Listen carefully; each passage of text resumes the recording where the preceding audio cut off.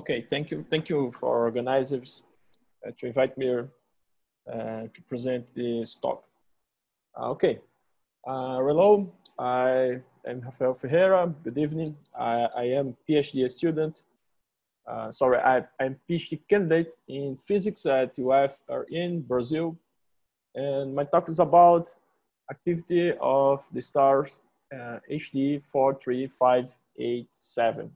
This is a star that was a primary target in the Kourou space mission satellite. And in this work, we investigated the long photometric and spectroscopy activity of this solar node. Over 50 years of measurement since the 1960 years. This talk is derived from Astronomy Astrophysics paper published last August as partial results from my PhD project. The study of the sunspot number as well as that of solar variability have been good indicators of magnetic activity, and continuous records of the sunspot number have existed since the first observation by Galileo Galilei at the beginning of the 17th century. The fundamental question about how singular is the magnetic activity evolution of the sun has motivated long-term surveys of stellar activity in the context of solar-type stars. Strong efforts have been made over the last decade seeking to increase the spectroscope data. We have long-term observational programs have been relevant to the detection of anomalous behavior in stellar activity among solar-like stars context. So here in this plot, we can see the whole activity time series of the sun. We can see also the periodograms compute the activity cycle of the sun, about 11 years. Well, we know that the sunspots are related with the activity in the sun. The number of sunspots are measured since the 16th century. As we know, there are solar activity cycles of approach 11 years, as we know, and this is important for the study of stellar activity as well. It's possible to make an interesting question about the sun activity. Is there a connection between the solar activity cycles and the Earth climate connection? You can see here the whole plot of sunspot number since the 18th century. Okay. As we know, so the magnetic fields are one of the evidence of the chromospheric activity in stars. This happens with matter and radiation being emitted outward of stars. Our principal spectroscopy indicator is the flow lines of calcium-2 in the stellar spectra. There is a connection between the activity and sunspots cycles in the sun, because the sunspots are also manifestation of the activity in the sun. We can see on the stellar spectra, stellar spectra provide valuable information about stellar chromospheres. To measure stellar chromospheric activity, we use the flux in the calcium-2 H and K lines to derive the well-known SE index. Okay, here you can see the plot of the quiet sun and the active sun. We can see the emission lines and absorption lines in the quiet sun versus activity sun.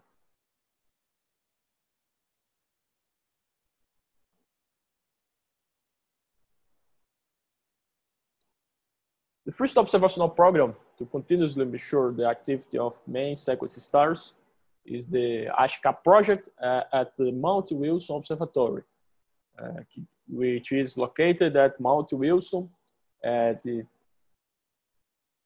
1,742 meters altitude in the San Gabriel Mountains, Los Angeles, California. The observatory had two telescopes, the Hale telescopes with 1.5 meters and the Hooke telescope with 2.5 meters.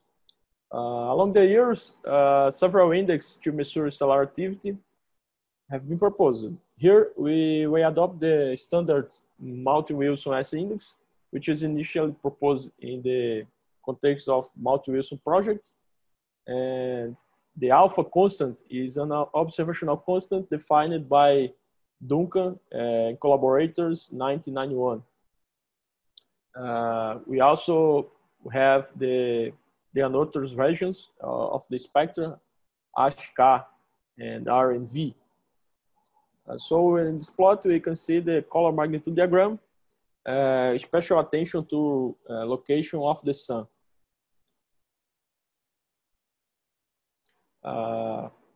Another relevant information that since the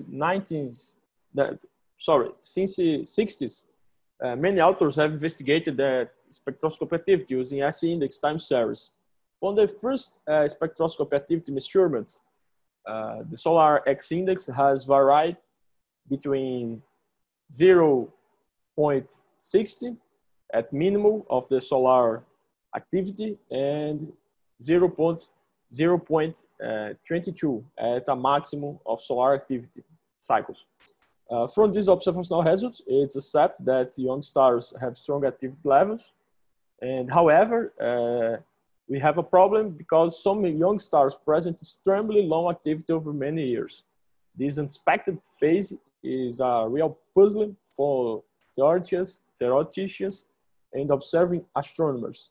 Many authors have proposed using the solar chromospheric as a pattern to study the activity evolution in other solar type stars.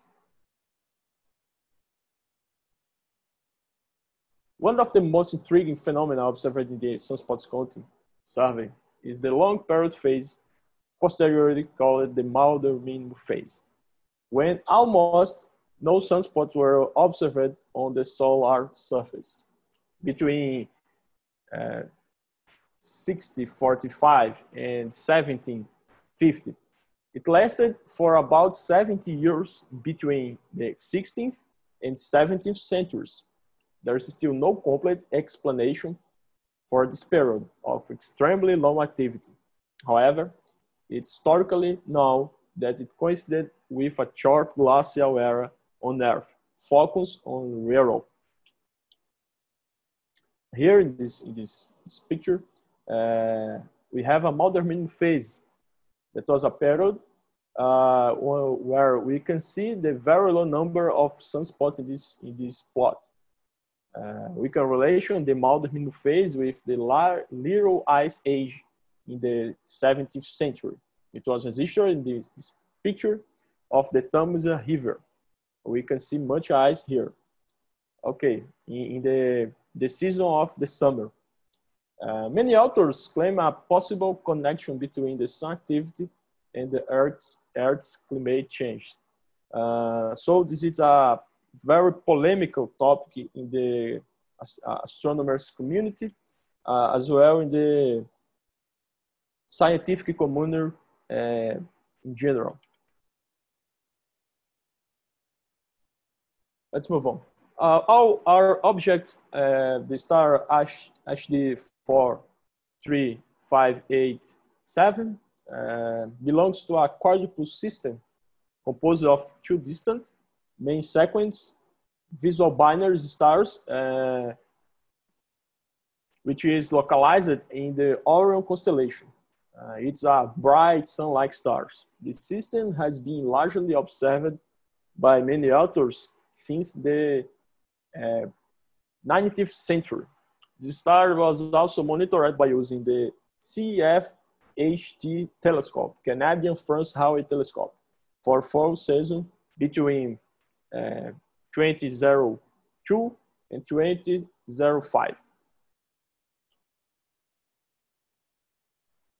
So our stars was a Kourou space mission primary target in the seismologic program with cohort ID 3474, observed during the Han 03 for 145 days.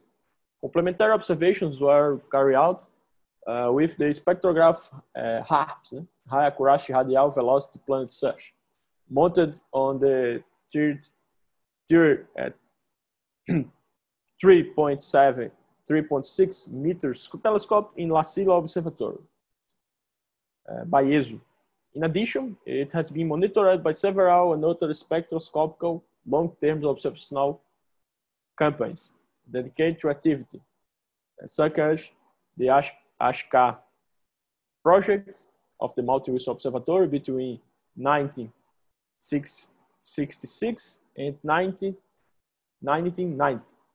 And the California Incarnate Planet Search at the Keck Observatory between 1995 and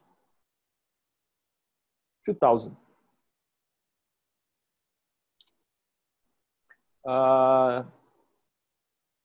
This project, our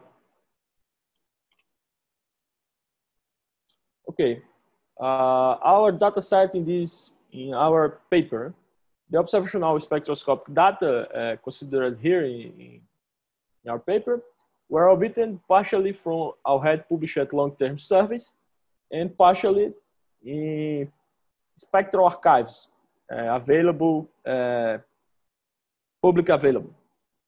Our dataset consists mainly from data from Multi-Wilson project, CCPS at Keck Observatory, Lau Observatory, and the spectral archives from Narval and HARPS spectrographs. Narval is a spectrograph mounted at Bernard Lyot telescope in the region of Mid-Pyrenees on the France. This star has been considered by various authors as a strong Maldermino candidate due to its long time activity series shows a long flight activity lasting about 50 years since the early Multi-Wilson project. So we can see this plot, our star's naval spectrum. In this spectrum, the magenta spectrum corresponds to maximum X-index value of our data set, observed on February 13, 2010. The blue spectrum corresponds to the minimum S-index value observed on January 18, 2010. Both spectra were normalized from 2,889 angstrom to 4,013 angstrom. An upward shifting influx of 0.05 was applied in the blue spectrum to better visualization. The inset panel shows the region between 2,930 angstroms and 2,938. So we can see also this equation, the equations of convert to Narval index of activity to the standard activity indices S index of Multi-Wilson.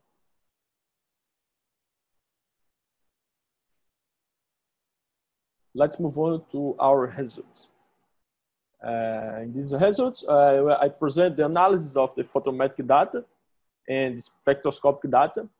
Photometric data collected by Kourou Satellite Space Mission, alongside the long-term time series analysis of our SC index and the infrared activity cycle from this. And we discuss about the indirect determination of the rotation period for our stars. Also, I summarize the magnetic activity cycle simulation, magnetic activity cycle and dynamo simulations. Here, I highlight that the determination of the rotation period for these low activity stars is a very hard task. So you can see in this plot the Corot curve of HD 43587, and based on the photometric data from the Corot satellite space mission, we investigated the variability of the light curve of our stars. With the goal to determine the rotation period, we computed the generalized Lom's-Cargo parallelogram, as well as the autocorrelation function applied to Corot light curve of our stars. In the top left panel, we can see the whole light curve, including discontinuities, in the head dots, and the trended light curve with black dots. Top right panel detail the discontinuities at the end of the light curve with red dots, and the flat aspect of the curve after reduction with black dots. In the middle left panel, we see a generalized Lom's-Cargo parallelogram for the trend light curve with false alarm probability of 5% and 1% green dots and blue dashed line respectively. At middle right panel, we see the generalized Lom's-Cargo parallelogram for how light curve with false alarm probability, the same as the trended analysis. At the bottom panel, we have autocorrelation function parallelogram for the same two reductions procedures. In accordance with several authors, we have that such stars like solar analogs present a rotation period around the solar value, which is ranging between 14 and 30 days at maximum. Even though the rotation period inferred by the autocorrelation function method belongs to this interval, the peak corresponds in the autocorrelation function curve is not strong enough if compared to the rest to be considered as a suitable result. Thus, even after eliminating the false long-term tendency, it was impossible to determine with precision a valid modulation period for our stars from these Corot light curves. We also derived the photometric activity proxy, the S-index photometry, by computing the standard deviation of the light curve correcting after subtraction the photonoise. We obtain the S-index photometric 102 ppm, which corresponds to a rotational period of 43 days. It's a forbidden period for these stars. This value is characteristic of a subgiant and RGB stars with this stellar mass. On the other hand, the peak variability of this light curve represents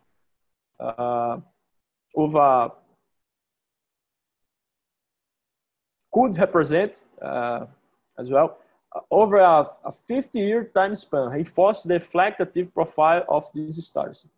However, the lack of modulation could also be an indication of a possible dynamo shutdown. Therefore, these preliminary photometric results strengthen the argument in favor of our stars HD 43587 being under a long flat activity phase, a prolonged long flat activity phase. We move on to the spectroscopy analysis.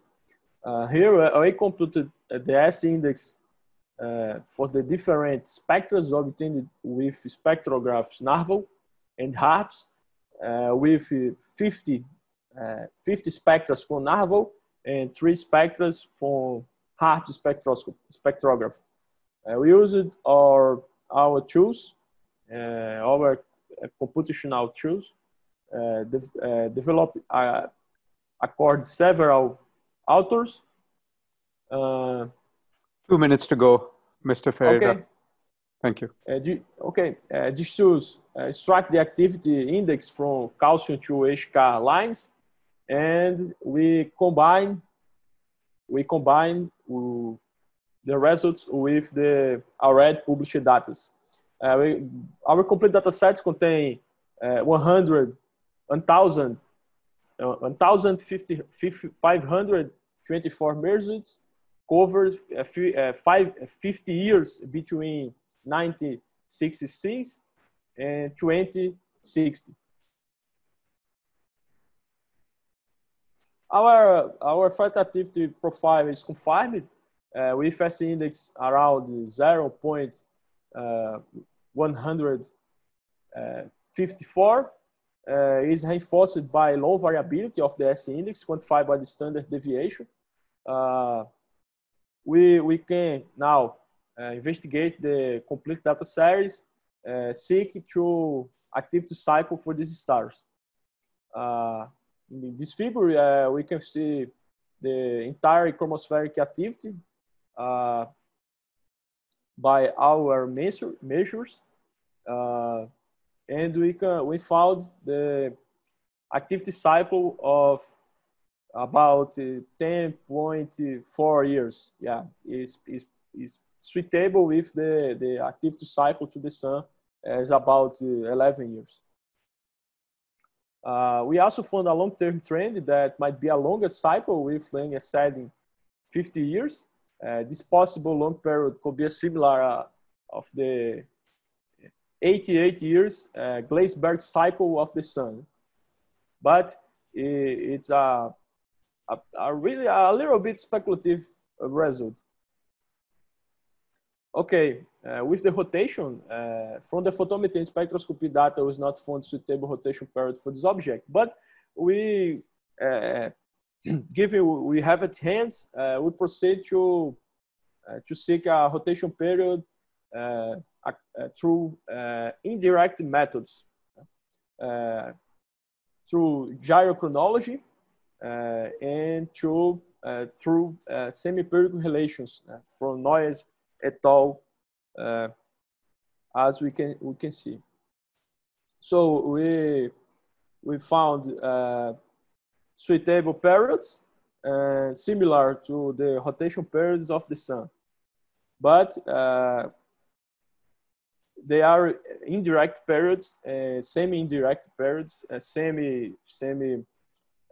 semi-theoretical periods, based from theoretical models. Here we can see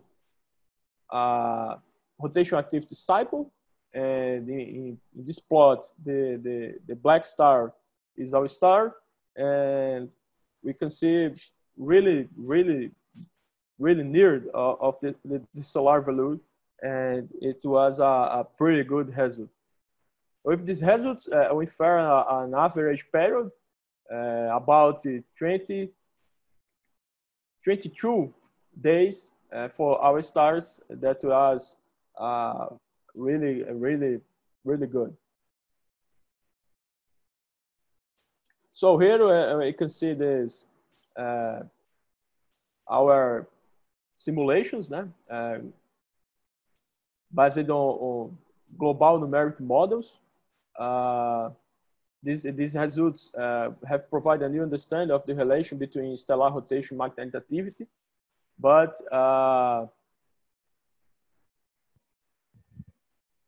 to substantiate our observational analysis, we perform these numerical simulations.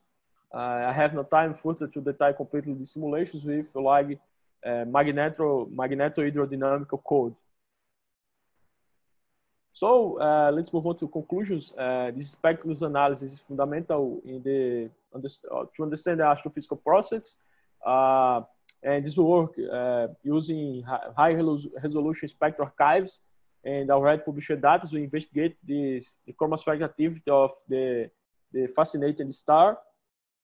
It's worth mentioning that given difficulties of finding rotation period for light curves, we use indirect methods, even though the possibility that our stars is under Maunder-Bernoulli phase cannot be ruled out, but our results seem to indicate that it's a solar analog star older than the sun and undergoing natural decrease in this magnetic activity. However, some authors argue that a transition in the stellar differential rotation might be the cause of these low levels of activity, motivated by the process and the Rossby number and so far.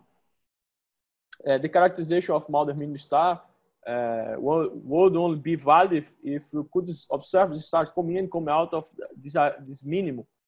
There's no current observation indicating this pattern at literature. In the context of stellar evolution, several authors have investigated these factors and the long flat activity profiles in the stars. It's similar with the activity of the sun. But in this case of our stars, it makes it a good candidate for being a Earth-like exoplanet host. Its low activity level provides us a good, excellent opportunity to attempt a sighting of Earth-like planet without interference of magnetic activity. This way, we estimate that it is fundamental to keep monitoring these stars to confirm the coexistence of the possible secondary period cycle, as well to increase the accuracy of the cycle and rotation period determination. We also consider that these stars should be a relevant target for the Hexaplaton future mission. Here our paper. Okay, my team and my financial support at Brazil, agents of the Brazilian Ministry of Education. And thank you for your attention. And you could email me if you want.